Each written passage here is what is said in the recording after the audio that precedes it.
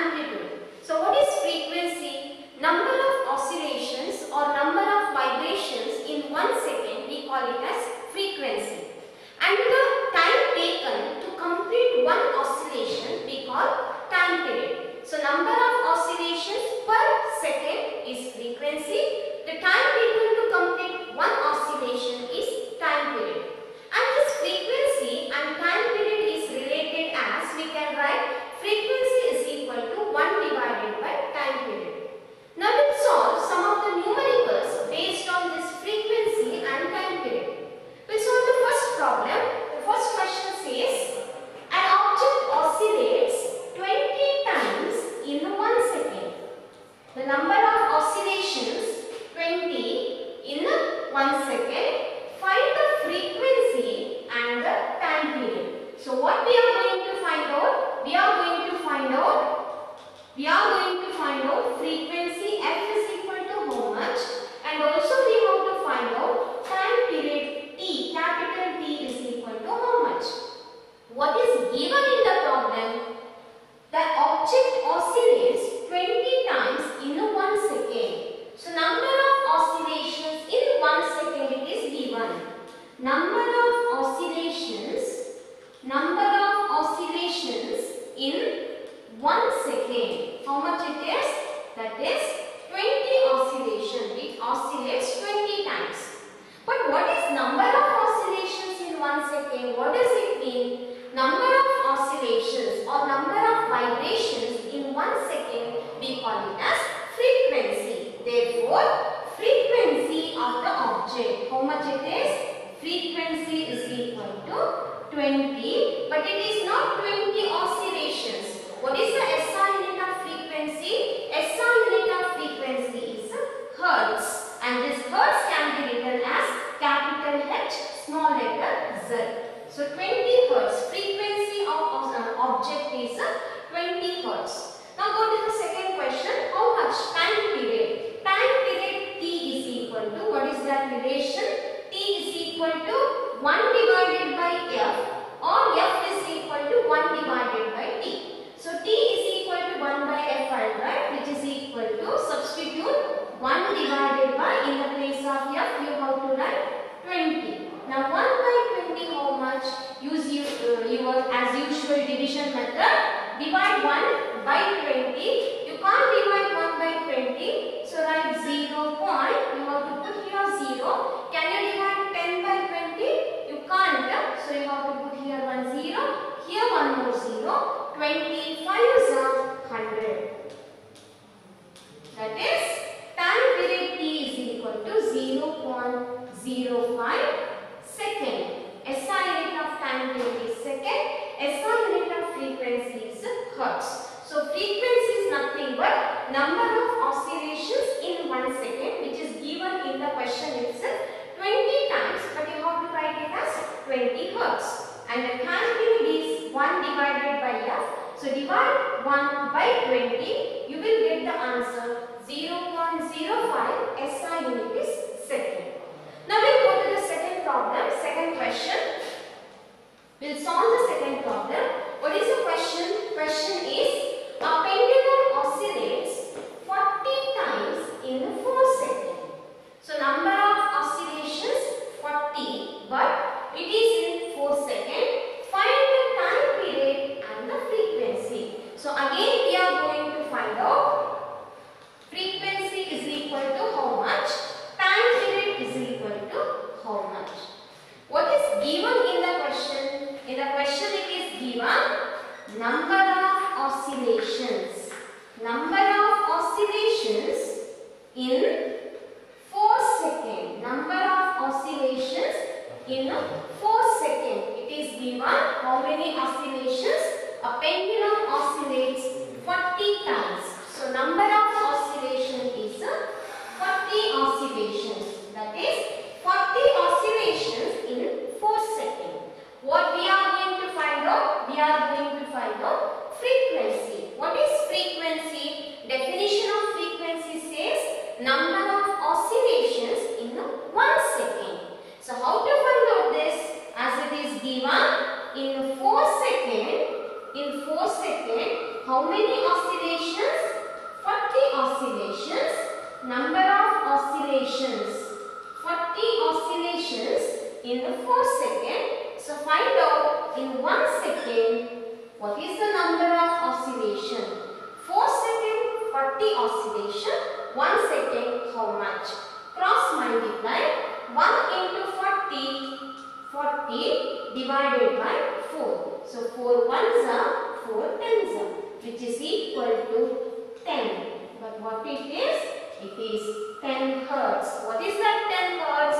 Frequency is equal to frequency of the object. Frequency is equal to 10 hertz. Now we are going to calculate time period. Time period T is equal to how much? So what is the formula? T is equal to 1 divided by F, which is equal to 1 divided by 10. 1 by 10. In decimal form, you can write it as 0.1 second. That is the time period. So in the question it is given in 4 seconds 40 times oscillations. 40 oscillations. So you have to find out in 1 second how many oscillations, because number of oscillation in 1 second gives you frequency. So you will get the frequency 10 hertz. Then time period you can calculate using the relation T is equal to 1 divided by F, that is 1 by 10. You will get the answer 0.1. In decimal if you write 1 by 10, 0.1, and SI unit is second. Time period SI unit second. We'll move to the third question. Question is like this.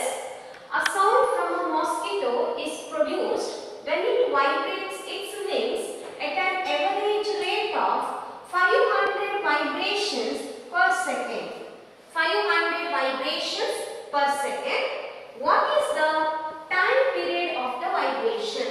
So what we are going to calculate? We are going to calculate time period T is equal to how much? What is given in the question? In the question it is given 500 vibrations per second. In the sense, number of vibrations in 1 second. Number of vibrations in 1 second. That is 500. So number of vibrations in 1 second it is given 500. But what is number of vibrations in 1 second? Number of vibrations in 1 second, we call it as frequency. F is equal to how much it is? 500 hertz. 500 hertz. Number of vibrations in 1 second, that is nothing but frequency, which can be denoted using the letter small letter F. F is equal to 500 hertz. So if you know the frequency, you can calculate time period. So what is that relation? T is equal to 1 divided by F. That is 1 divided by 500. Divide 1 by 500. 1 divided by 500. 0.10 you can't. So put here 0. 0. 100 also not possible. One more 0. Here one more 0. 500 twos are 1000. So the answer is 0.002 second. Small letter S. SI unit of time period. T is equal to 1 by F. That is 1 by 500, which is equal to 0.002 second. That is the time period.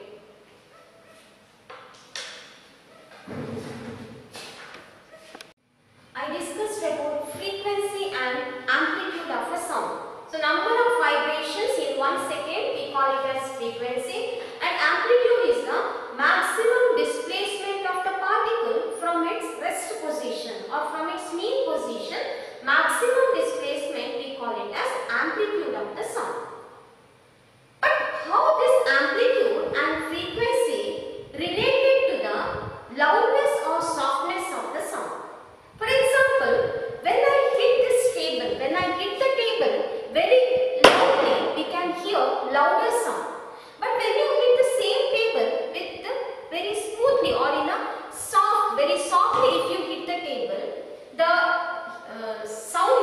loudness of the sound decreases. We can hear a soft sound. The sound will become softer. So how this loudness or softness of the sound depends on its frequency or the amplitude. Usually loudness of a sound depends on the amplitude of the sound.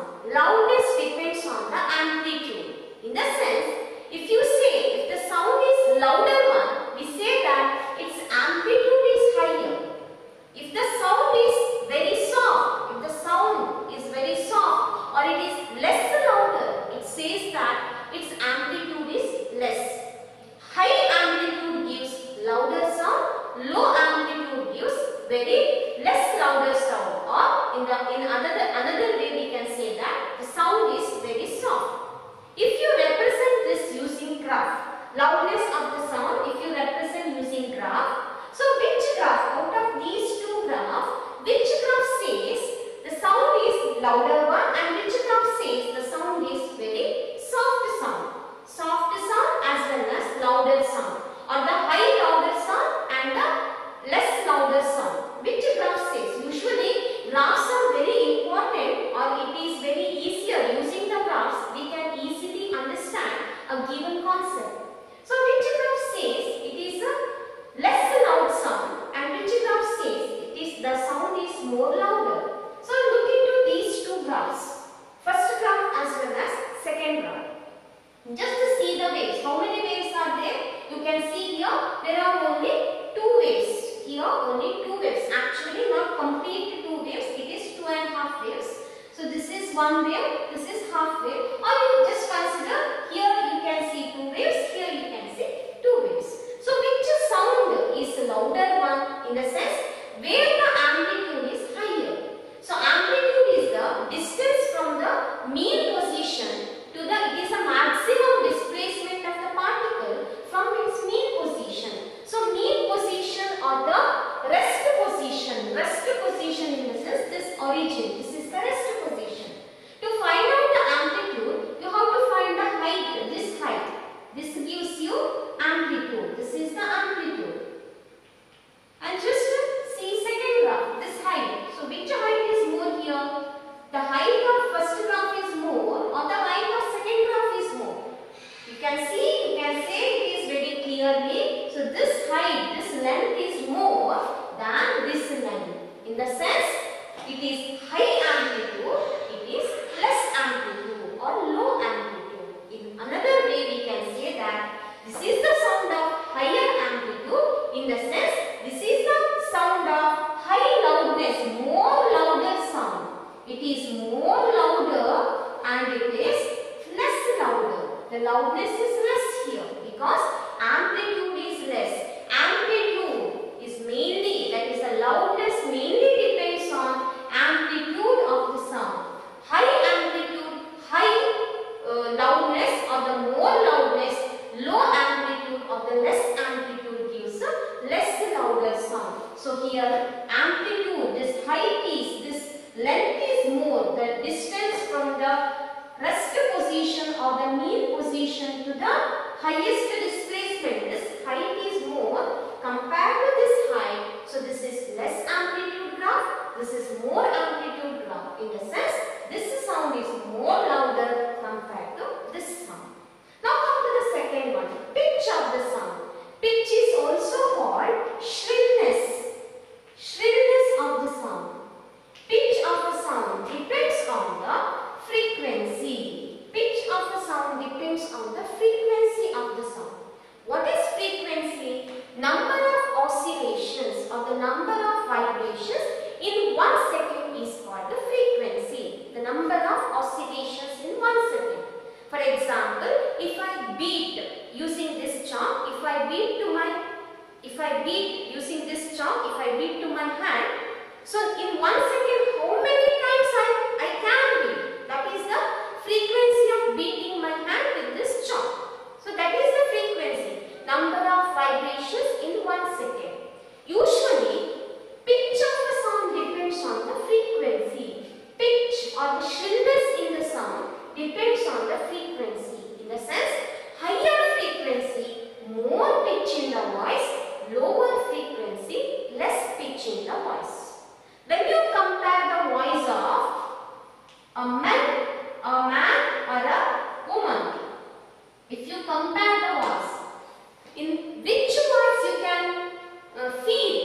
pitch, a man's voice or a woman's voice. Where you can see high pitch, where you can say pitch is more. Usually here more pitch, here less pitch, here pitch is more.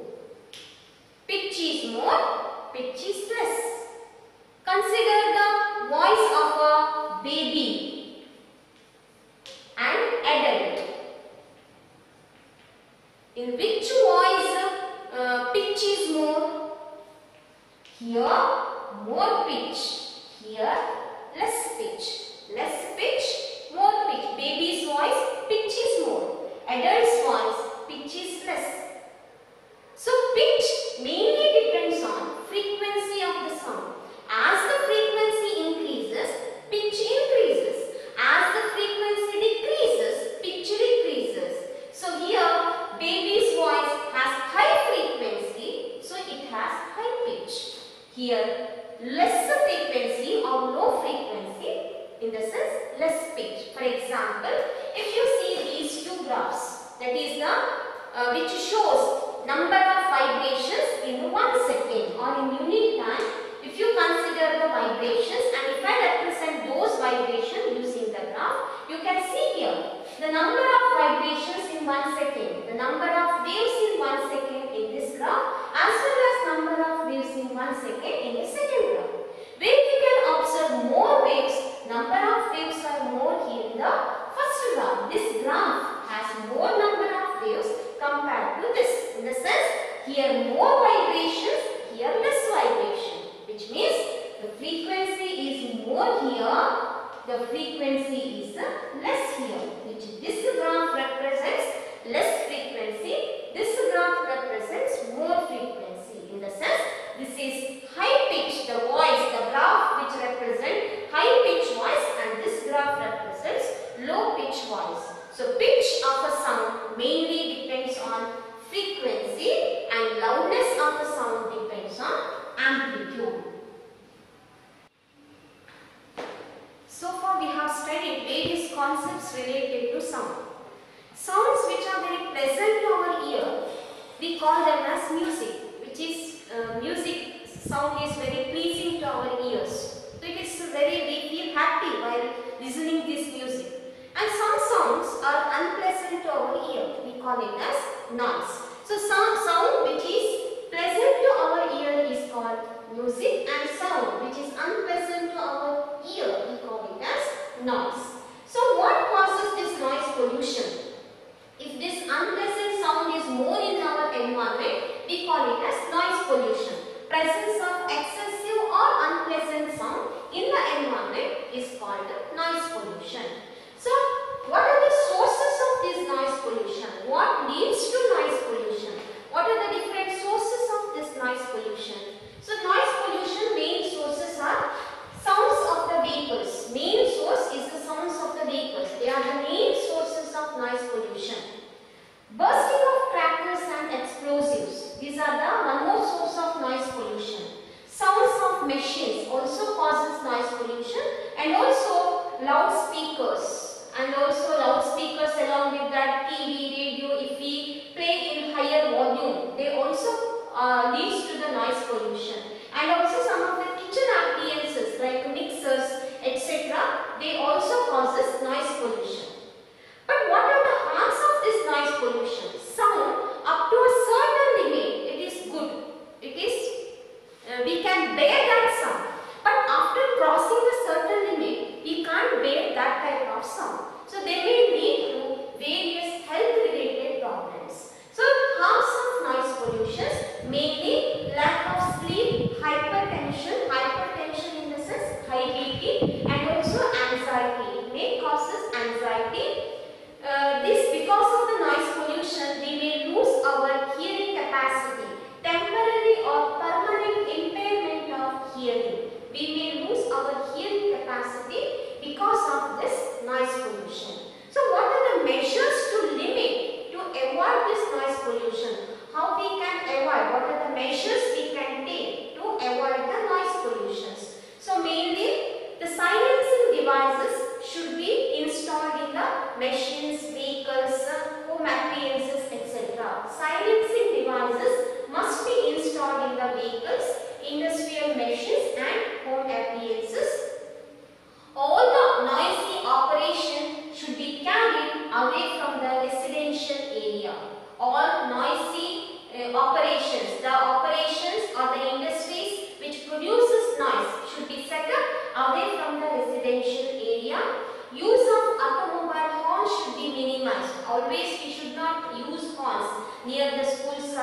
or near the houses, we should not use horns. Use of horns should be minimized so that we can minimize the noise pollution. Whenever we are using TV or the radio or the sound systems, we have to minimize, we have to run them at a low volume.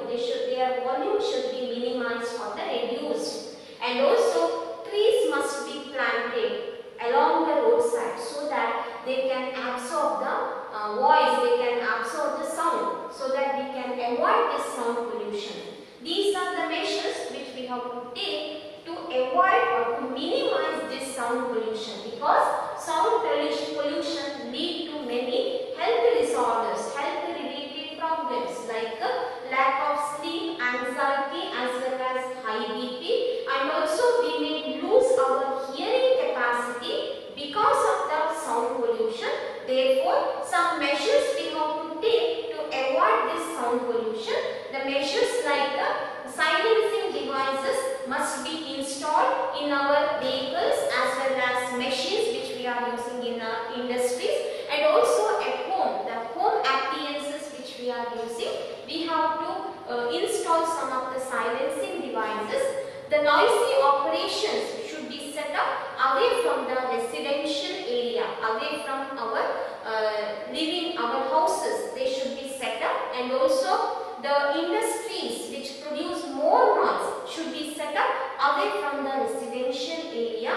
Use of automobile horns should be minimized or it should be reduced, and also whenever we use TV or the music system, their volume should be reduced, and also we have to plant trees so that they can absorb the sound, so that we can minimize the sound pollution. By these measures we can minimize